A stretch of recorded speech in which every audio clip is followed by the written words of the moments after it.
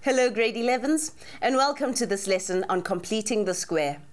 We complete the square to change between the equation in the form y equals ax squared plus bx plus c to y equals a, open brackets, x plus p close brackets, all squared, plus q.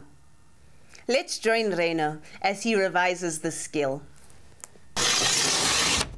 Say we have the formula y is equal to x squared minus 4x minus 5.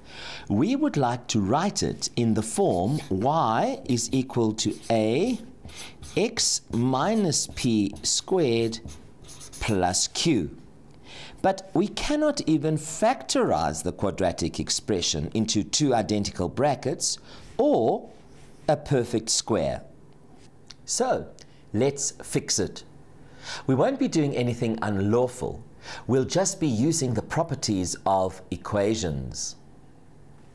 We focus on the quadratic expression y is equal to x squared minus 4x minus 5. The number causing the problem is minus 5. We need an appropriate number there that will allow us to find two identical brackets. Well, first, get the negative 5 out of the way, add it to both sides of the formula. So we'll have y plus 5 is equal to x squared minus 4x. And then, of course, when I add 5 to negative 5, that will fall away. What do you notice about the formulae? The formulae are still equivalent. Now, let's fix the right-hand side by adding a number that will allow us to get two identical brackets. And thereafter, we will add exactly that same amount to the left-hand side to balance, right? Let's see what number to add. We can estimate. Will x squared minus 4x minus 4 factorize perfectly? Well, no, because you should remember that the last minus tells us that the two brackets will have different signs, and we don't want that. We want two identical brackets. Will x squared minus 4x plus 4 factorize perfectly? Let's try. So we have y plus 5 there, and here we'll write x squared minus 4x plus 4. We need two brackets. The signs will be the same, both minus. Then we factorize x squared, so we will write x in the first bracket and x in the second bracket.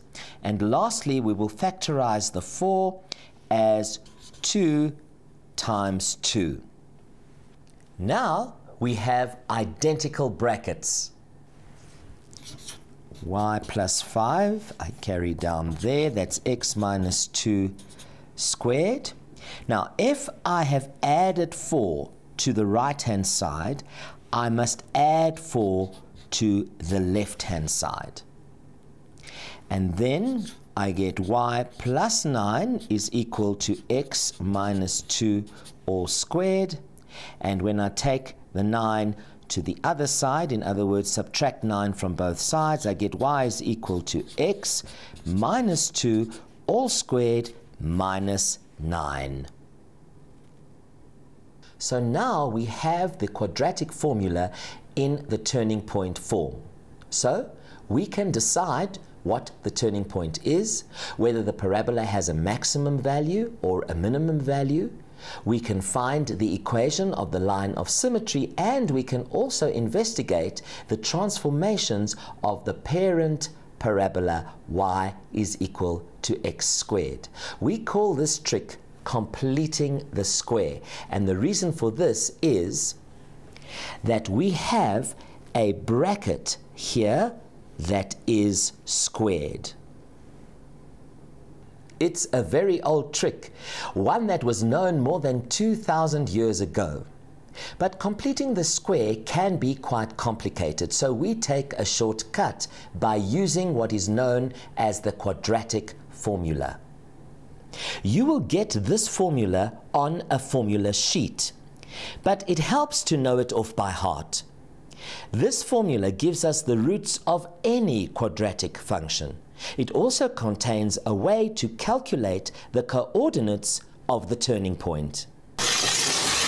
You may have noticed that in the clip we just saw, the formula used was y equals a, open brackets, x minus p, close brackets, all squared, plus q.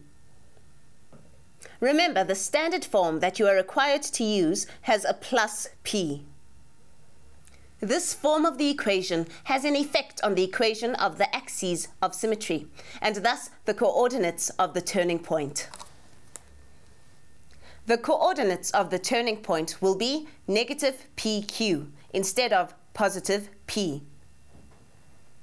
And thus, the equation of the axes of symmetry will be x equals negative P. Completing the square helps with sketching quadratic functions. Be sure to try the task video at the end of this series for more practice.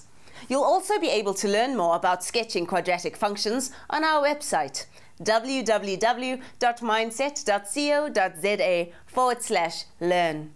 Thank you for joining us, grade 11s. Goodbye.